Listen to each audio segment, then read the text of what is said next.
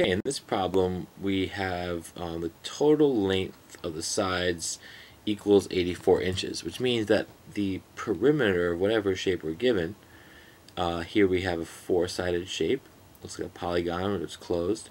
If we to walk around it and walk around all these sides, the perimeter would be 84 inches. So that's our perimeter, 84. How do we get that? Well, to find the perimeter of a shape like this, you would just add up the lengths of all the sides. So x is one of the sides, right here. 3x is another. 3x minus 2 is another. So adding 3x minus 2. And then we're adding our last side, 2x plus 5.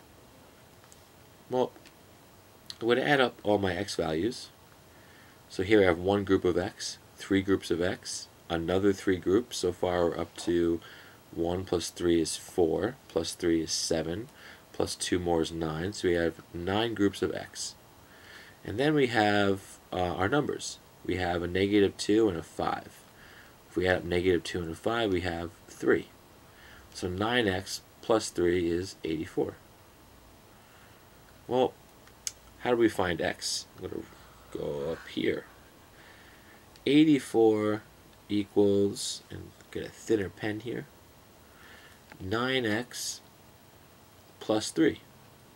I'm going to subtract 3 from both sides, keep the balance, and that'll make my life easier because now I have 9x equals 81.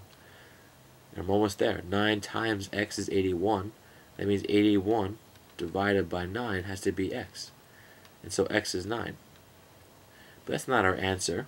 Our answer is, well, we want to know what's the length of BC. It's from B to C. And BC is 3x minus 2. So if x is 9, we have to solve 3x minus 2. And that equals 3 times 9, because we're using 9 for x. We wrote that up here. Minus 2. So it's 27 minus 2. And our answer is, and we're going to add a room, I'll write it up here, 25.